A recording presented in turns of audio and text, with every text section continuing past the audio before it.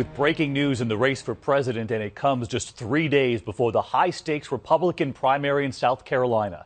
A new national poll moments ago showing someone other than Donald Trump leading nationally. And South Carolina's hugely popular Governor Nikki Haley just moments ago endorsing someone else.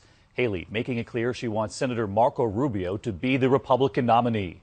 And that new national poll tonight showing Senator Ted Cruz ahead of Donald Trump, 28% to Donald Trump's 26%. A statistical dead heat, but it's the first time Cruz is on top. Marco Rubio at 17%. Another poll earlier today showed Trump still ahead, but these new numbers, just as we come on the air tonight, could reveal late momentum before this crucial primary. And ABC's Tom Yamas is live in South Carolina to lead us off tonight. Tom? David, good evening to you tonight. Donald Trump loves to brag about those polls, but tonight he won't be bragging about that latest national poll, which for the first time in months shows he's not on top. And tonight, his troubles don't end there. Help me welcome the next president of the United States. Let's go to the polls on Saturday and move that down the way, Marco Rubio. Tonight, South Carolina Governor Nikki Haley standing with Senator Marco Rubio and against Donald Trump. Every day is a great day in South Carolina. Ladies and gentlemen, if we elect Marco Rubio, every day will be a great day in America.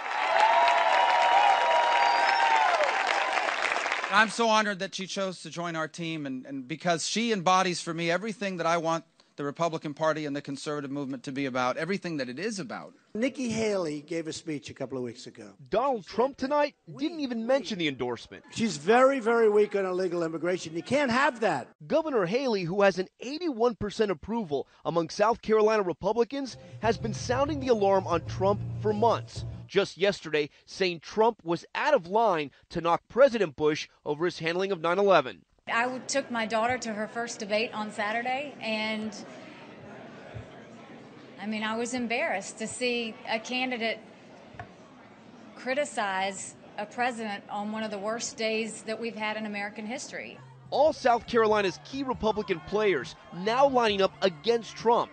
Haley and Senator Tim Scott with Rubio, Senator Lindsey Graham in Jeb Bush's camp. Today, trashing the billionaire. I think he's a kook.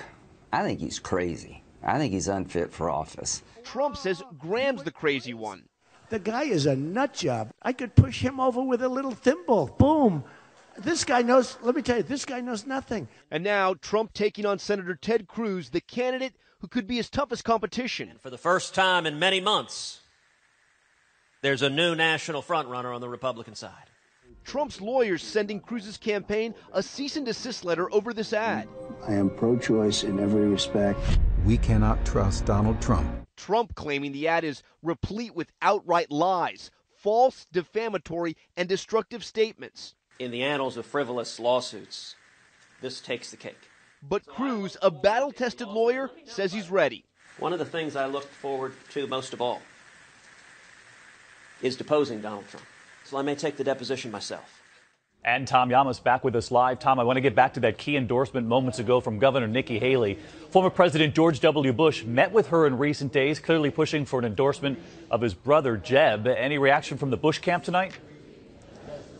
Yes, there is, David. Tonight, Jeb says he's disappointed that Governor Haley is a good person and a good governor, and he's trying to spin the news in a positive way, saying that when he wins the nomination, she will have a role in his campaign. But, David, the bad news doesn't end there for Jeb. Tonight, that new national poll has him at 4%.